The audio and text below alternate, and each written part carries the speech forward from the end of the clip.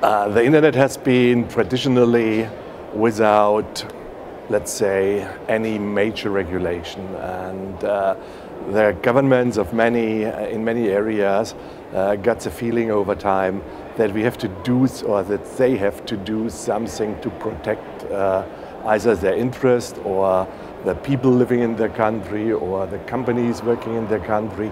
So they are starting to put into place some regulation for the internet.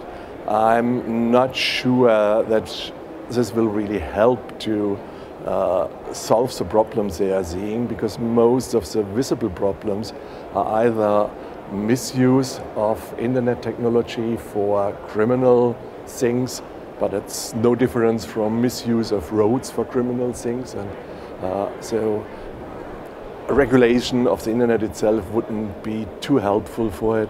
And the other thing is unfairness in trade or unfairness in end-user protection or similar things. And then you have to regulate the services and not the internet, which are used to provide the service or to move the service around.